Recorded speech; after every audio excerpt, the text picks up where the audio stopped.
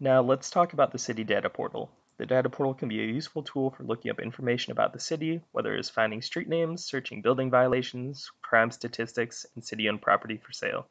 The portal contains a variety of things. For the purpose of this tutorial, we will learn how to search venue licenses, specifically for businesses that have a public place of amusement license. First thing you want to do is open up your web browser.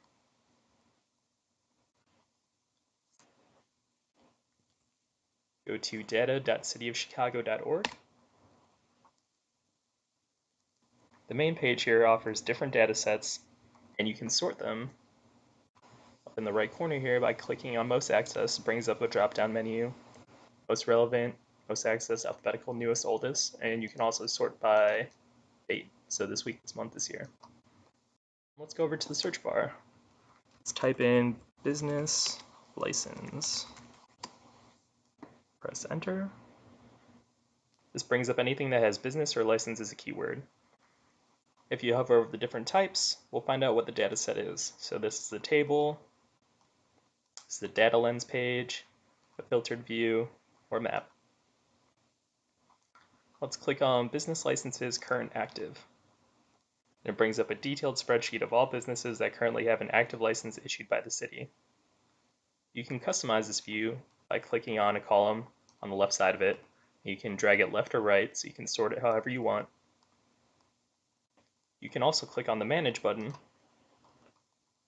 so you can sort the columns specifically which ones you want or don't want in it to be shown. And then click Apply. Each column has an information icon, so if you hover over it, it'll bring down a detailed message of what the column is about. Also, a drop-down menu right to the right of it, so you can sort the columns, you can filter, you can hide it, or edit the properties. We are searching for a public place of amusement license, and there are a couple ways that we can find it. Under the drop-down menu of license description, we can go to filter this column, and we can scroll down until we get to the public place of amusement license. Or we can also go to filter, add a new filter condition, and we know that the license code for a PPA license is 1050. So we type in 1050, enter. We now have a spreadsheet of only businesses with current active PPA licenses. From here, we have a few options of what we can do with that information. If you're logged in with your Socrata ID, then you can save this particular data set for use at a later time without having to go through the whole search again. Click Save As, and you want to type in something you can remember. So PPA licenses. Save.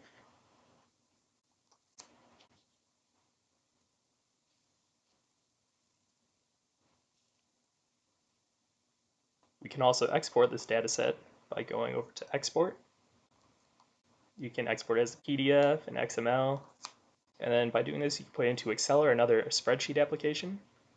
From here, we can also get a visual representation of where each venue is specifically located within the city. Click on Visualize, Map. Under Plot Style, you want to change it to Point Map, and then you want to go to Apply.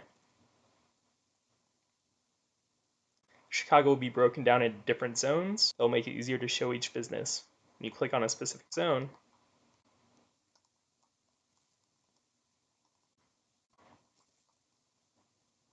it will create a smaller list of only businesses within that zone, and when you hover over the business, it will highlight the point on the map. Once you're done, you can reset your search by clicking on Revert.